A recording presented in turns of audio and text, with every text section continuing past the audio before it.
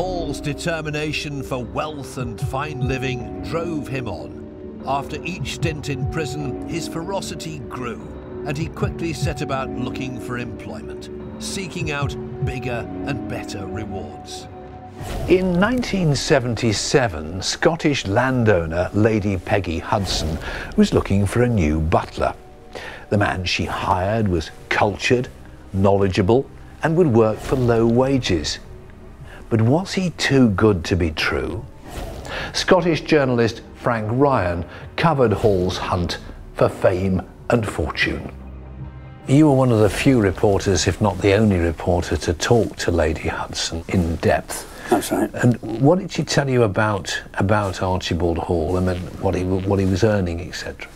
Well, she said she had got him through an agency, and she had got a reference from a Mr. Wooten, who was in fact his father-in-law, but purported to be a businessman or some person of authority who could give a reference.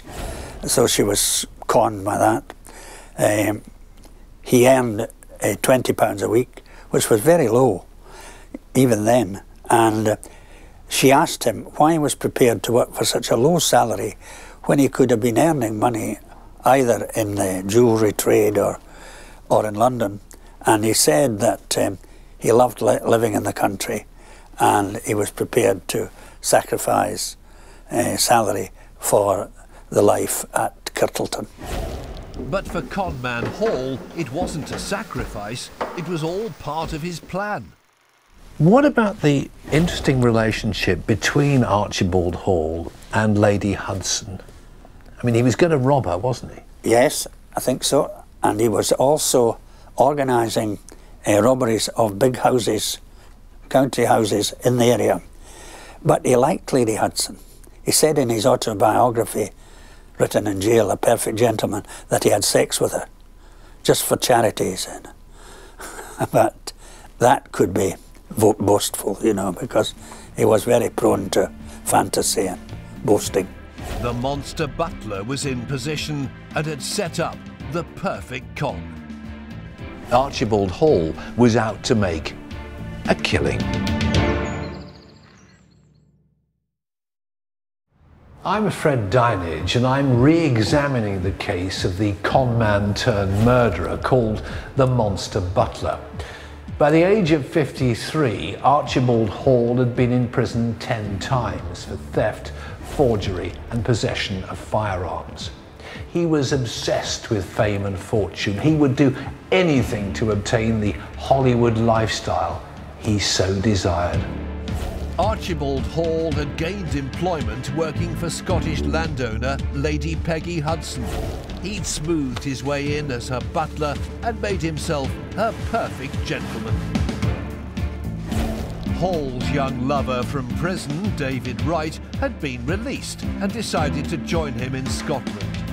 Lady Hudson took an instant liking to Wright, and he became her odd job man. This proved a problem for conman Hall.